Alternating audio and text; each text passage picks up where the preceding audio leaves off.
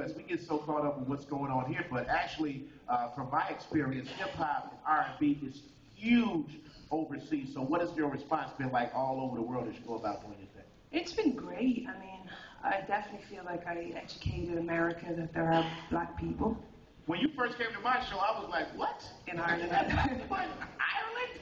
Really?" Yeah, you know, but it just shows me though that the love for music is very much alive, and it's universal, you know, because no matter where I go, whatever accent they come out with, whatever they look like, you know, they all relate to music, and that's why we do what we do as artists, that we can touch as many people around the world with what we created, you know.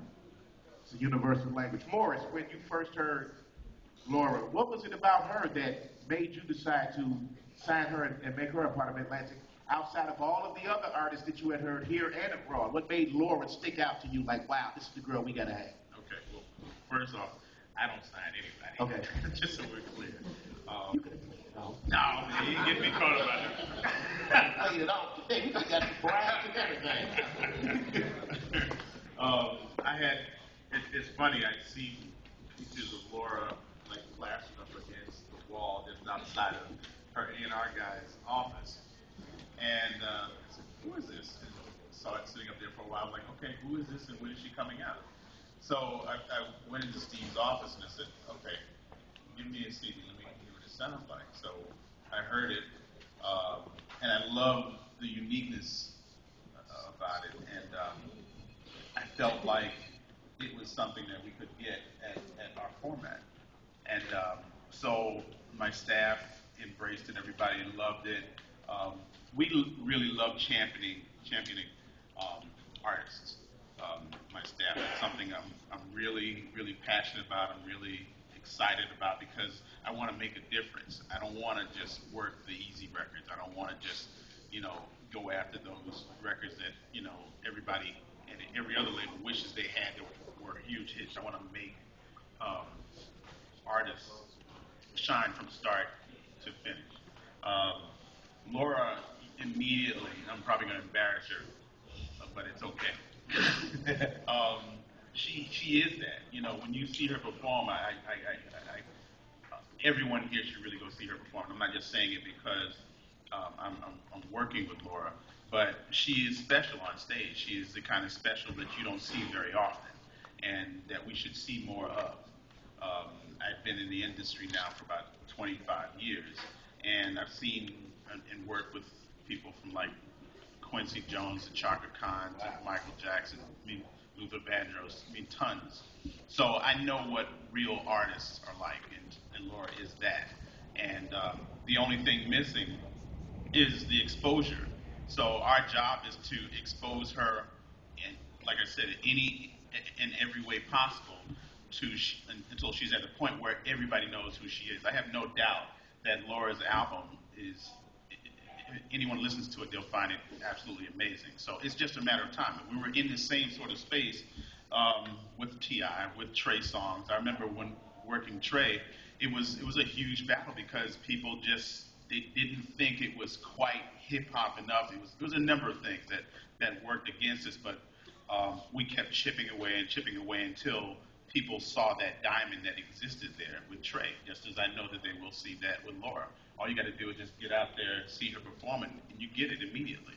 I can listen. I'll tell you this too. Just because I'm working a record don't mean I love it, okay? If I hear something and I don't like it, okay, I'm working it, but I'm putting it to the side. Laura's album, I put that in my car. I'll listen to nonstop. I'll play it in my office, and I'll listen to it nonstop. My daughter listens to it. She loves it. She knows who Laura is. That's interesting. So every record that you pitch, you don't actually really... No, I'm sorry. I ain't gonna lie. Sometimes it can be just a job. Right, I was getting ready to say, I want to know which artist did he come in like, well, look at me on the side. I gave you some names, but no, I like working real artists, and I feel like when you break artists, that's the stripe on the shoulder, I was fortunate enough to work Jay-Z's project this year, which most of you know came from Def Jam, but it was our one opportunity to work with Jay. As great an album as it was, and we delivered 2 #1 records for him, which were his first #1 records. it's not a real badge of honor for me because I didn't break Jay. I have every intention of breaking Laura, and that's my badge of honor. Trey the same way, T.I the same way. And Trey is doing his thing right now. Hey, I wanted to ask Derek Brown. Right now, a lot of artists are submitting their music different ways, but as a programmer, you know, the old school way of submitting your music is not, you know, really going on anymore. So what are other ways that programmers are looking to get artists on the air besides just the regular submission process that we used to have for all these years? The internet is really taking things over. You know, I used to say, you know, I'm kind of old school. I want my stuff on a CD. You know what? I'm going to take it however I'm going to get it these days. Be it the MP3. You wouldn't believe the music that's jumping off from YouTube. People sending YouTube videos. Jermaine Dupri has a new artist called Dondria. I don't know if you've heard about her or heard the song on GCI, but folks are just going crazy. And she started off of YouTube, and it just started growing virally. There are other artists like that as well, so you just never know where you're going to get that next hit from. And any programmer worth his or her salt, they're not going to wait on a record label or anybody to bring a record to them. They're going to start digging to see where they might find that next hit, that next new artist that they can embrace. Hey, Laura, I just wanted to ask you to talk a little bit about the misconceptions as an artist out there. You know, a lot of people think that it's all fun and games and it's all glamour. A lot of really good artists make it look so easy that when we see the finished product, we just like, wow, they just had fun all day. But talk about some of the things, the actual work that has to be done to, you know, stay on top as an artist out here. Like, what do you have to do really on a day-to-day basis to really keep yourself in the game? Well, it really is work, you know, and people tell you that, they try and warn you that, and you know, you just don't believe Like, it. what were some of the things that, like, people tried to warn you, and then once you didn't believe them, and then you found out, it's like, whoa! Promotion. Everyone was like, be prepared, and you know, we were doing two, 3 flights in one day for maybe 4 different radio stations, and performing at nighttime, and you're up at 4 in the morning, and you're not going to bed till 1.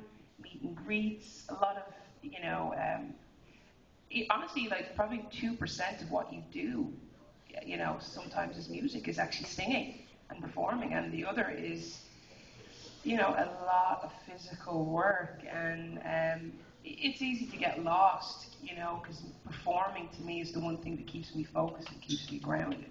And if you're not getting to actually perform live and you've just got like 3 weeks of full promotion, you can get a little funny and you can get a little bit lost, you know. So you ever come out on stage like, hey, what's up, Cleveland? And you in Dallas. Yeah. No, I nearly did one time, but I make sure I don't do that. But yeah, I mean, definitely, that's why you need to love music, because if you're after this for fame and the perks of this whole industry, you really are not going to last, because it's not enough motivation to get you up at 3 o'clock in the morning or whatever you have to do. You have to really think about, this is for the joy of my art, this is because I want to do this, because I believe in this, and that really has to be your motivation. So despite all of the money, the fame, the trips and all of that, you really have to love what you do. That comes way after. Mm-hmm. Like, really, and even if you're sitting there with a big check in your account, you're not going to have time to spend it, because it doesn't, you know, somebody told me to work really hard when I was like 15 for 10 years solid, but I'm getting... Yeah, my mama used to say that best, work hard now and play later, or either play now and work hard later. I remember that one. I want to talk to you about being a female artist in this industry. You know, a lot of misconceptions out there. Females have to sometimes do some things that they may not be comfortable with just to stay on top. Have you experienced anything like that? I have not. Not yet? I think not yet. No. Again, I think because I came into it so young, but I had written all my own songs, I had my own vision, I had probably too much attitude for a 15-year-old girl, but it did stand to me because people had no choice but to respect it and accept that that's who I was.